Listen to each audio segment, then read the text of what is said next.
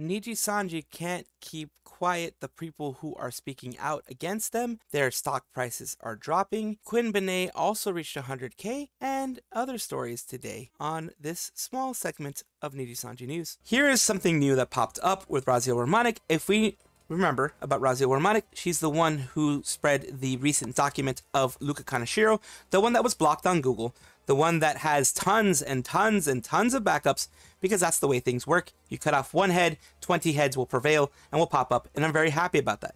So she's mentioning more stuff. It says, sadly, not an April Fool's joke, there are people in Nijisanji EN currently facing harassment from their fellow coworkers.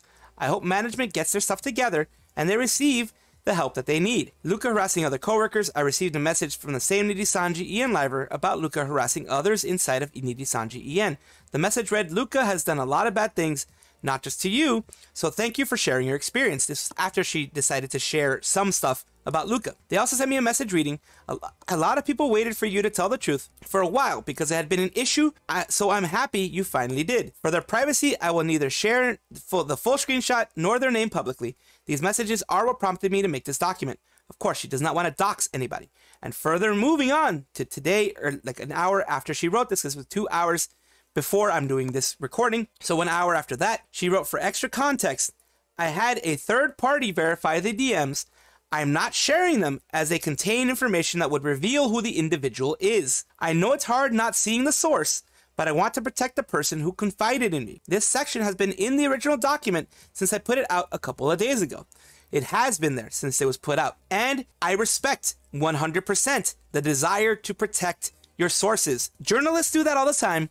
Other people do that all the time. And here's the thing. Remember, Nijisanji is a toxic place right now, or at least it is alleged to be a toxic place. The allegations, the theories, the allegations of other people are saying that it is a toxic workplace right now. We know by the contract that we have seen that it is not the best, working conditions to start off with.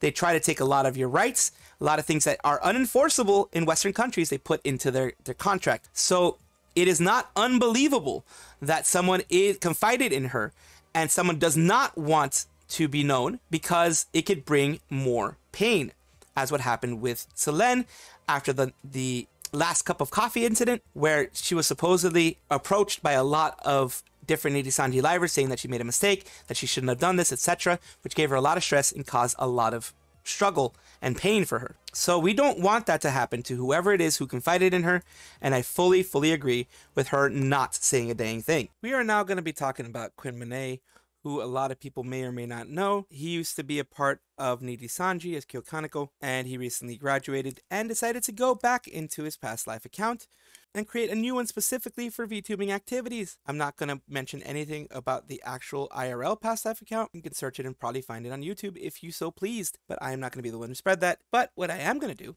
is I'm going to let you know that they reached a milestone that they had reached Nijisanji before, but the advantage of this milestone is the same way that Matara-kan from Bishoujo reached it, the same way that Keinan Kuro from Bishoujo reached it, the same way that Dokibird reached it. They all now get to keep their play buttons. One thing that was not allowed in their previous company, or at least the previous company did not want to pay them enough to get the extra for them. I understand keeping one for the company itself. I've always said this. I understand keeping one for the company itself, but pay the extra to have it for your actual talents, the ones who make you the money, because Hololive does that. Hololive, in fact, for Fuamoko, which are twins, they gave one to each of them. They could have just given one for the channel, but they paid even extra so that each twin can have it. That is a little bit of extra that goes a long way for things like loyalty, in my opinion, and things like that. But Quinn before Nijisanji, as well as Keinan Kuro and Matara-kan, when they were back in their old company, did not get to keep it that way. And now, here it is. The 100k subscribers, they get to get a free one sent to them for getting to 100k subscribers. And that is amazing for him. I am glad that he got to that point. Finally, the hard work is actually paying off in the sense that they will get something physical that they can hold in their hands and say, yes, this is my YouTube play button. This is not a company's play button. This is not one that I get to see put on a wall.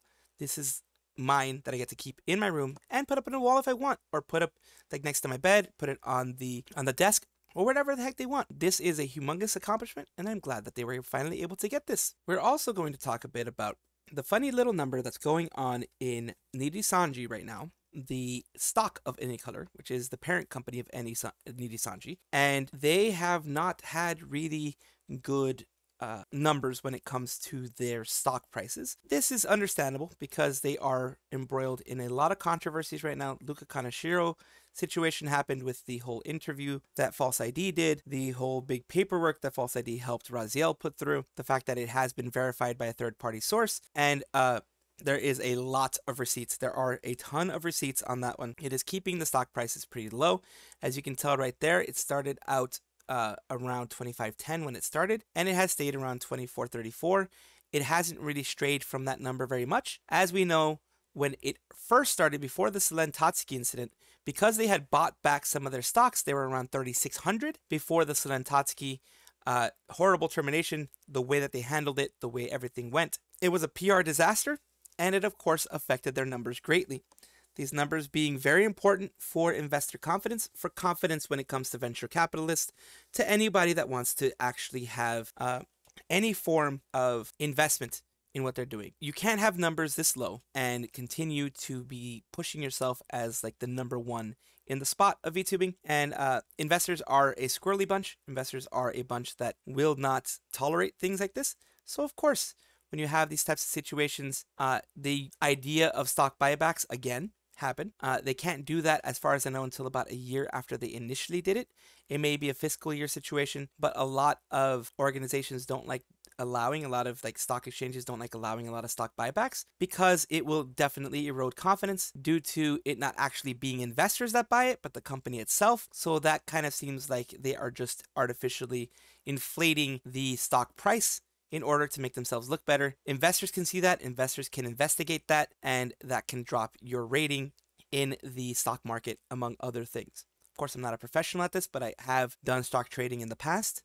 I do invest for myself, so I kind of have ideas of how an investor would think in these situations, and it's not good. Kurosanji, Nijisanji, Nijikuro, whatever you want to call them, has decided to pigeonhole, memory hole, certain people, as I showed in a previous video. This was their original work here with Nina Kosaka. You had Pomo Rainpuff at the top left, then you had Selen middle, then at the other one you had Mr. Rias near the top left here, and you've memory holed them all. You just removed them, and you didn't even try to really organize spacing too much. You just literally removed them, which is funny. It's just a literal removal. Not even reorganizing, not even centering things, just a literal free space in the middle of all those things. And that is lazy, that is Nijisanji. That is what Nijisanji has shown that they do. If the editing is sloppy and shows Selen, people will be pissed. The editing is sloppy and they could somehow show bits of Pomu, Mista, and Nina, especially Nina, people will be effing livid. I don't know, but some seeing the altered promo art after they remove Selen, Nina, Pomu, Mista, the girl side just looks like it's missing something. Like there are a lot more open spaces if we were to compare it to the boy side. So in my opinion, it looks a bit weird. The boy side looks more filled out as there are more members, so it doesn't look strange to me. Yeah, the girl side looks very messed up. Like it just looks like, eesh. They just, they try to keep it gen-wise, I guess.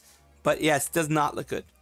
Thank you for watching this short segment. I hope you appreciated it. I hope you enjoyed it. Comment down below. Let me know what you think. I fixed the sound issues that happened in the last one. I do apologize for that. I did not know what caused it, but I think I fixed it. Also, take a look at my social media and everything else that is right in front of you so you can take a look and see what you like. Have a good day. Take care of yourself. Bye-bye.